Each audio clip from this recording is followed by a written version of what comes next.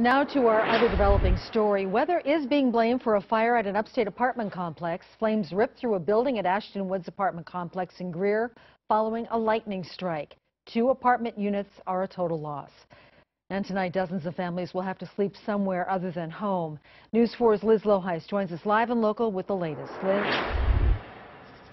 Carol, I am live here outside Ashton Woods. As you mentioned, 20 families are displaced tonight. The Red Cross is helping them with a place to stay tonight. First came the wicked weather.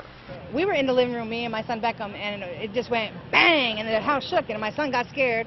And then the haze. It was just tons of smoke. This was engulfed in smoke. Followed by fear. They just started banging on our doors, get out, get out, get out.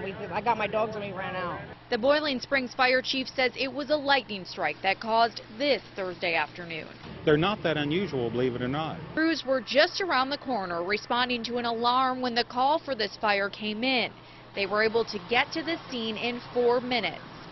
2 of the units are destroyed and dozens of other units were damaged. The Red Cross is helping 20 families displaced. A lot of people are in shock. So luckily no lives were lost, but our caseworkers are very good at helping people think through. Let's think about a couple of things. First, what about tonight? A shelter has been opened at Greer First Baptist Church. Each of our caseworkers will meet with the families and determine what their immediate needs are. A firefighter was treated for heat exhaustion and at least 1 family lost a pet, but no one else was hurt. Now, the same apartment complex caught fire 4 years ago and left 29 people homeless. Liz Loheis, WYFF News 4, live in Greer.